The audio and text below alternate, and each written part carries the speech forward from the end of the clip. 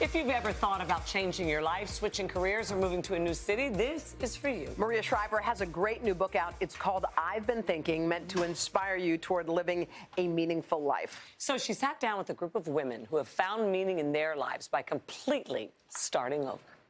We're all here and in very different places in our lives. Some have made that decision voluntarily. Some have found themselves in a position that they never thought. All of you have embarked on what we're calling the next chapter of your life. Dr. Christiane Bishop pursued her lifelong dream of becoming a doctor at the age of 44.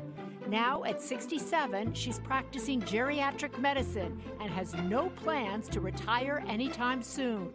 So what made you think you could go to medical school, go through the rigor of being an intern in your 40s and 50s? I had no doubt that I could do it. It was just that nobody else thought I could do it. How do you manage that when nobody else thinks you can do what you think you can do? More determined, I think. Don't tell me I can't do something.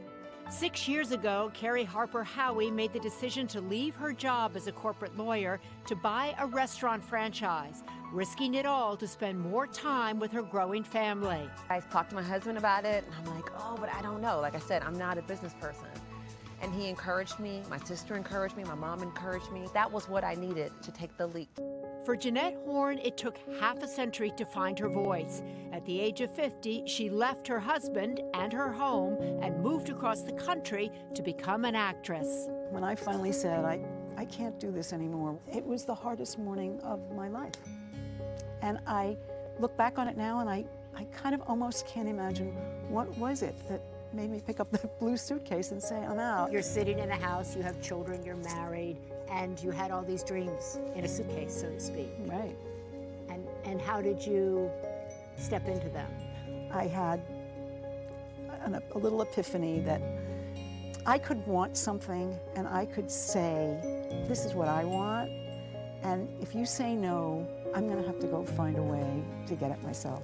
But not all second chapters are chosen. Some are thrust upon you, turning your world upside down without warning. That's the way it happened for Cindy Hallinan. This chapter of your life started with the death of your husband, and all of a sudden you're dealing with the loss of your best friend and partner. You've got 2 kids to raise, you're grieving. How do you manage through that? This May, it'll be 2 years since my husband passed away. And with the help of a lot of family and friends, that support has really carried me through. I mean, every day is different, but with time, I am feeling more steady and better. More steady and better. You said something very interesting to me. You said that you felt that the world was telling you that your role was to be a wife and a mother and to be the support system. What do you feel the world is telling you today?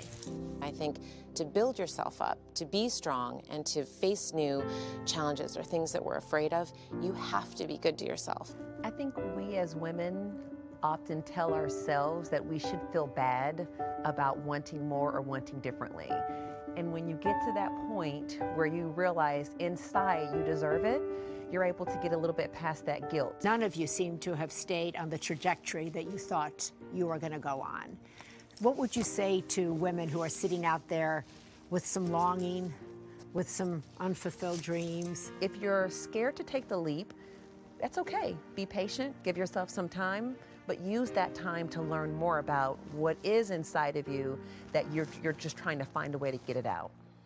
Go for it, as I say. Go for it. Just jump. Understand that you deserve to be all that you can possibly be. And you're sort of shortchanging yourself when you allow the fear to keep you from doing it. I'm a big believer that all of our stories inspire somebody else that we may never meet and we may never know. And so thank you for sharing yours. Thank you. Thank you. We adore our Maria. We do. Her new book, I've Been Thinking, is out right now. Yeah. Hello, Today fans. Thanks for checking out our YouTube channel. Subscribe by clicking that button down there and click on any of the videos over here to watch the latest interviews, show highlights, and digital exclusives.